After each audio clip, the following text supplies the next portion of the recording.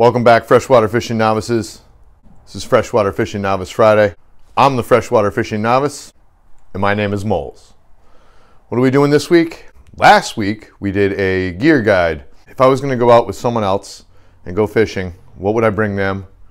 The lures, the reel, the rod, the line, the hooks, all that stuff. We went over for panfish, trout, rock bass, black crappie, and yellow perch. But this week, we're going to be talking about bass.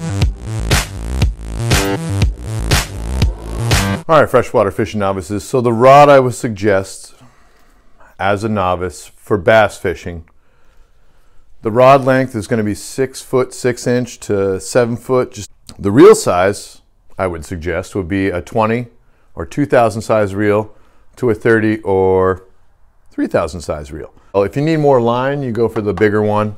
Typically, I have a 20 on my medium heavy rods. The line weight, I'm going to use 10 to 12 pound fluorocarbon. The power of the rod is going to be a medium or medium heavy. The action of the rod is going to be, if I was going to grab a rod from my quiver to go fishing with you guys, it'd be moderate or fast. I like fast because the reaction time.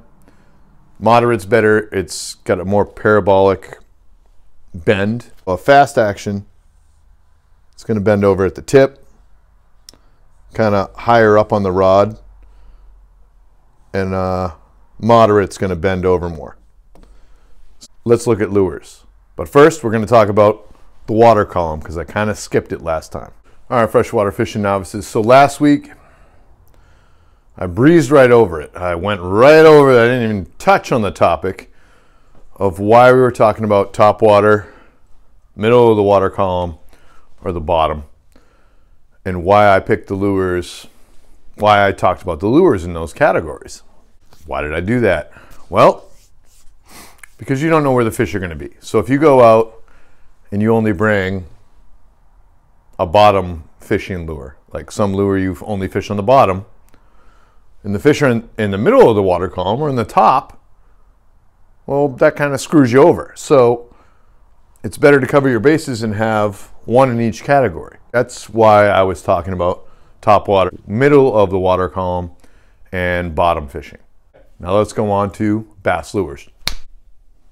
Hands down, number one, what am I going to bring with me aside of the rod and the reel and the line? They're going to be hooks. What kind of hooks? Wide gap hook for sure. On the right side, there is a 1/0 wide gap hook. On the left side, there is a 3/0 wide gap hook. So you can see the difference in how thick the wire is. What am I going to use these for? The 1/0 wide gap hook, I'm going to use on smaller plastics, right in the top of the head. So I'm going to go right down to that bend, and then I'm going to come back through the plastic. I'm going to thread it up. I'm going to rotate the hook. I'm going to mark where the bottom of the worm, where the hook is supposed to go through the worm, right here. I'm going to pinch it. I'm going to slide the hook through straight, hopefully.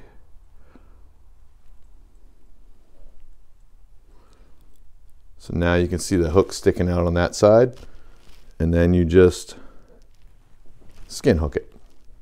But we've done that before. This is without the weight. This is a weightless Texas rig. The wide gap hook is one of the hooks I'm going to bring. Now there's a couple different plastics I'm going to throw onto those wide gap hooks. What is the first one that I'm going to put on there? No weights at all. It's just the hook and the line. The first soft plastic is going to be a stick bait. The next type is going to be a beaver tail or a creature bait. So it's got these appendages. What this kind of represents is going to be like a craw. This one too, this is a little different. It's got different phalanges on the side here. What we're going to do is we're going to go in the head, like that, where the bend starts, come through the plastic, up, rotate the hook. Now you're going to line it up where the bottom of that hook is, right here. Pinch your plastic, straight through the body. So that is how I throw my soft plastic worms, creature baits, beaver tails. I also throw these creature baits with bullet weights on the front. Let's talk about paddle tail swim baits. A couple different types. There's this kind right here. You can see the ribs, but you can see that paddle tail. That's the important part. This is a bigger paddle tail. What I started out on was this little guy. You see the big difference right there. So the way you're going to throw these, let me rig this big guy right here on that big wide gap hook. So what we're going to do, if this, supposedly this is a fish, if it's swimming this way and its tail is, I don't know if you can see that, you want the bottom down like that. So what you're going to do is you want the hook to end up on top of the, for all intents and purposes, the top of the fish. So what you're going to do is you're going to go in the head. Where it bends, you pull it out, thread it up, spin the hook. Now you can see where it's supposed to pop through. You mark it with your finger. Carefully so you don't stab yourself. Rig it like that. The difference with when I rig stick baits and beaver tails and that stuff, when I have to put a weight on this guy. Otherwise it won't work. You do not want the hook to become, you don't want it to come down into this back part of the tail because it's going to impede the action, and it's I mean, it looks like a swimming fish, so you don't want that hook to be down here making this tail all stiff. You want to, you know, be in the top part of that fish, so this thing is just wagging. So the bigger the paddle tail swim bait, or the smaller the paddle tail swim bait, is going to dictate the size weight you need. You got to play around. So you want to grab a couple different weights for bullet weights for the paddle tail swim baits. All right, freshwater fishing novices, let's talk about topwater. If I was going to go out, say I was going to go out with anyone and I had to bring a bunch of gear, I'm going to bring those soft plastics. Just in case, I'm going to bring the topwater lures. So I've already talked about it. You guys know what it is. Maybe you don't. It's a plug, topwater, walk the dog action. Probably one of my new favorite lures. Oop, and I just hooked my jacket. It cuts left and right as you retrieve it. So it's kind of the jam. It's one of the easiest lures I've learned to walk the dog on. The other one is going to be a straight retrieve. All you do is you toss it out, start reeling, and it's going to start doing its magic. It's going to be the whopper plopper. And it's just a prop bait that bubbles, and fish seem to love it. It's easy for beginners. All you got to do is toss it out and start retrieving. The two top water baits for beginners, if I was going to go out tomorrow, a whopper plopper. This is a size 75, and the head and spook. Those are the two easiest top water lures I can think of to bring. Let's look at these lures and where I would fish them in relation to the top, middle, or bottom of the water column. So for top water, I'm going to use that whopper plopper or that spook lure, just because they both float, and that's what they're for, is for top water.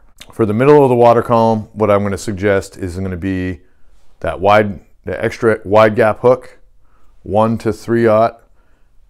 You're going to use a bullet weight, and then you're going to just pick the paddle tail size you think. Get a small one, get a big one, get a medium one, get a 1/0 and 3/0 size wide gap hooks, and a couple different bullet weights, you know, the bigger ones and then smaller ones. And play around and see what works and what looks more natural. You want that to look like a fish swimming. Heavier the weight, lower in the water column, you're gonna have to swim it faster. Lighter the weight, higher in the water column, you can swim it slower. A couple things to take in consideration when you're picking, soft potty paddle tail swim baits: bullet weights and your size wide gap hooks. For the bottom, you're going to use wide gap hooks again, or 1/0 to 3/0. What am I going to fish on the bottom of the water column is going to be stick baits, beaver tails, creature baits, craw imitations on those wide gap hooks. And I'm either going to do it completely weightless and just let them, if I want to be more finesse, no weight. If I want them to sink faster, I'm going to throw a bullet weight on it. So hopefully that helps you guys figure out that having the bullet weights will actually give you more versatility. You can almost skip the topwater bait and just go for wide gap hooks, bullet weights, and soft plastics. You can literally get away with that. So you don't have to get any hard baits or topwater baits. All right, freshwater fishing novices. What I've got here is a full breakdown of everything I've covered in this video, with some stuff at the very end that I totally forgot to cover. So let's bust through this real quick so you guys know exactly what we're looking at. So we're looking for a rod 6 foot 6 inches to 7 feet. We want the power to be medium to medium heavy. We want the action to be moderate to fast. We want the reel, like a 20 or 2,000 to a 30 or 3,000 size reel. Spinning reel, I guess I should say. Definitely a spinning reel. The line should be 10 to 12 pound fluorocarbon because it's abrasion resistant. It sinks and it's difficult for fish to see, so likelihood of hooking up is a lot better than with mono or with braid. The hook size for a wide gap hook, you're going to want a 1/0 to a 3/0. You know, grab a pack of 5 of each. If you're going to do wacky rig with a stick bait, you're going to want to use a circle hook. So size 1 circle hook is probably a good size to go for. Pick up like a 5-pack of that. As far as soft plastics, you're going to want stick baits, worms. You're going to want craws or creature baits that look like craws. And then you're going to want those paddle tail swim baits because that's going to cover the middle of the water column. As far as hard baits, if you want to, I'd suggest checking out that spook lure or the Whopper Plopper size 75F. The two things I didn't cover that we're going to need, of course, is going to be a fishing license, because if you don't have a fishing license, you're going to get big fines. And that sucks. You might as well just get the fishing license. As opposed to forceps in like the last video, since we're using larger gear and larger hooks, the forceps aren't going to work as good. You're going to want a set of pliers. This set of pliers is a multi-tool. It's got scissors, it's got a saw, a knife, a screwdriver. It's got a split ring tool. So if you need to change out like treble hooks or stuff like that. If I was going to go fishing with you tomorrow, this is what I would bring to set you up with. Be like, hey, here, go fish with this. I'll show you how to use it, whatever. That's what I would use. All that gear right there. Hopefully that helped out, guys. If you're watching this video and you're like, wow, this guy was kind of helpful, you can always help my channel grow if you're not subscribed by hitting that subscribe button, making that button turn from red to gray. Make sure you ring that bell, and that's going to help my channel grow. It's going to help other people learning how to fish as adults, find fishing information that's not completely overwhelming. If you guys like this video and you found it informative and you learned something, go ahead and hit that like button. Let me know that this helped you guys out. If you have any questions or anything that's bothering you about fishing, or just perplexing you maybe. No, it's not perplexing. I was confused by a lot of things when I first started fishing, and I had very few people to ask about. I tried checking YouTube, and it was all over my head. If you guys have questions, leave it in the comments. I guarantee if you leave me a question, I will comment back or I will make a video on it. I appreciate all you guys for watching, commenting, liking, and subscribing. It's been Freshwater Fishing Novice Friday. My name is Moles. I'm the Freshwater Fishing Novice.